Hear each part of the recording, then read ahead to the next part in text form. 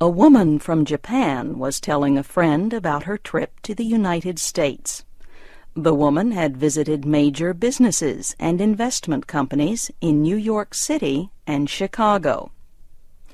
"I studied English before I left home," she said, "but I still was not sure that people were speaking English."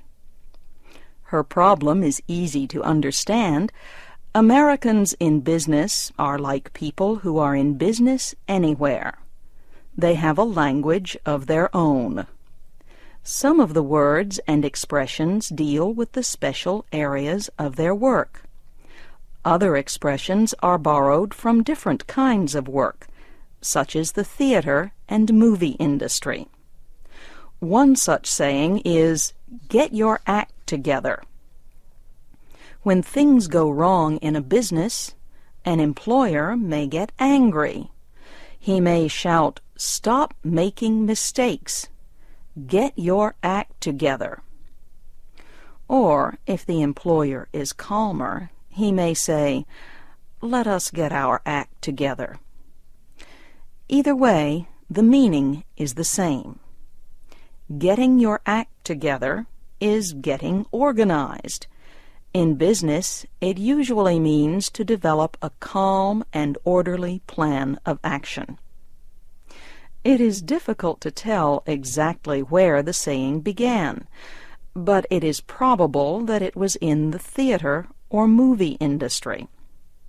Perhaps one of the actors was nervous and made a lot of mistakes. The director may have said, "Calm down now. Get your act together." Word expert James Rogers says the expression was common by the late 1970s. Mr. Rogers says the Manchester Guardian newspaper used it in 1978. The newspaper said a reform policy required that the British government get its act together. Now, this expression is heard often when officials of a company meet. One company even called its yearly report, "Getting Our Act Together." The Japanese visitor was confused by another expression used by American business people. It is, "cut to the chase." She heard that expression when she attended an important meeting of one company. One official was giving a very long report. It was not very interesting. In fact, some people at the meeting were falling asleep. Finally, the president of the company said, "Cut to the chase." Cut to the chase means to stop spending so much time on details or unimportant material. Hurry and get to the good part. Naturally, this saying was started by people who make movies.